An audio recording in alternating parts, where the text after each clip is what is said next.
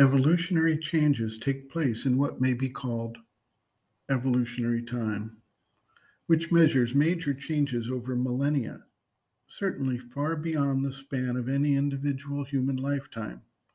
Thus, when we look at any attempt to modify human nature, not to speak of physical characteristics that are embedded in the DNA, or even the long and deeply embedded habits in our vital nature that are part of the subconscious inheritance we have that frame our way of reacting to circumstances, we cannot expect to see radical change in the course of a few years' time.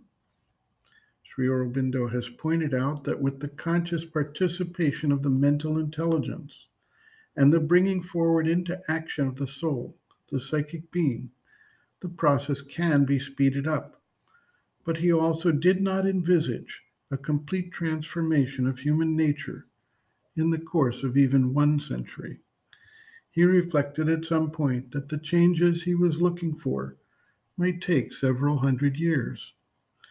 This does not mean, however, that an individual called to this pursuit should simply either give up or even slack off in the effort.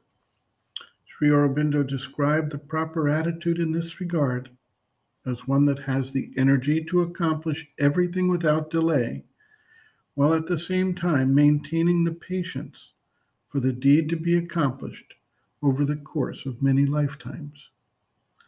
The individual can avoid the depths of depression due to the time it takes by identifying not with the individual ego personality, but with the psychic being, and through its identification with the divine, the universal manifestation, the divine Shakti. The psychic being recognizes the timeless nature of the universal unfoldment and does not get burdened by the slow pace of the human process. The mother notes, quote, "In the human consciousness, everything is very slow. When we compare the time that is necessary to realize something with the average length of human existence, it seems interminable. But happily, there comes a time when one escapes from this notion, when one begins to feel no longer according to human measures. As soon as one is truly in touch with the psychic, one loses this kind of narrowness and of agony also, this agony which is so bad. I must be quick. I must be quick. There is not much time. I must hurry. There is not much time." One does things very badly or doesn't do them at all anymore. But as soon as there is a contact with the psychic, then indeed this disappears.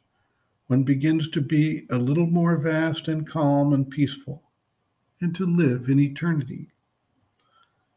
Psychic poise means the poise of the being which comes from the fact that the psychic, which governs the movements of the being, is the master of all the movements of the consciousness.